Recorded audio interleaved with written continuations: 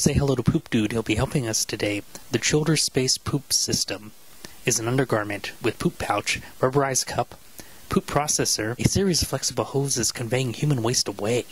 Air, water, waste. Rubberized cup and poop pouch are the main interface for the astronaut, so they are the parts that are molded for a custom fit. For an airtight seal, comfortable, leak-proof protection, for that good feeling, not that, oh, it's a little bit off feeling. The rubber poop pouch. The closed airflow would take it down to a flexible tube to the poop processor.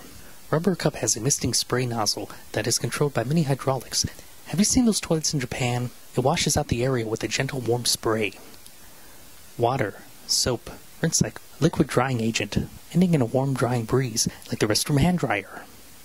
Mini hydraulic valve systems or poop expanders, ready for pee and poop. This is a bit of an animation. Microcontrollers send signals to mini hydraulic valve systems that open up poop pouches, ready to accept poop. The cup is the same way, except a little bit different. It expands to aid in cleaning. Now it's time to look inside the poop processor and see what's happening. It's kind of complicated, but if we take it one step at a time, it's not too hard to understand.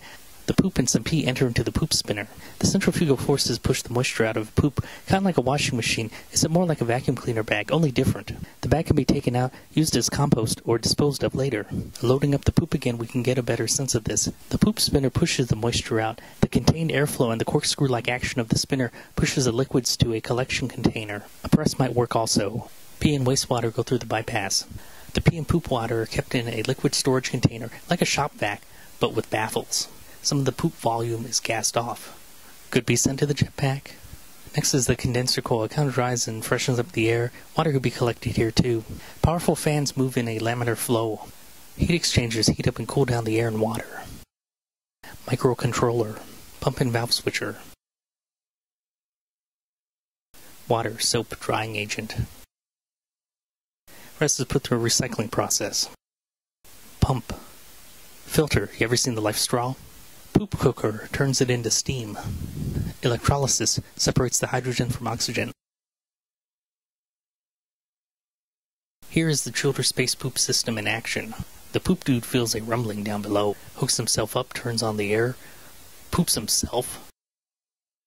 But the microcontrollers work. Spray misting oscillating, turning on soapy water, drying, deflates itself. Here's the undergarment going through a wash cycle. Wireless control via phone.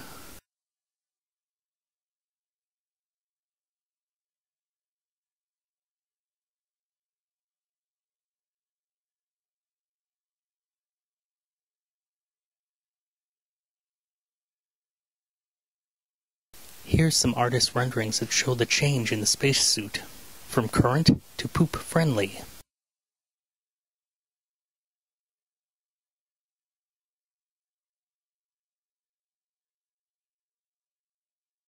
Steps to put on the poop solution. First, astronaut is hairless. Like in ages past, the gas mask needs to be airtight. The undergarment, jumper, water cooling suit, space boots, gloves, backpack, lights. Food solutions. Astronauts love food sticks. Why not give it to them in rope form, on a big coil on their back, and feed it to them on a motorized spool, going directly into their helmet.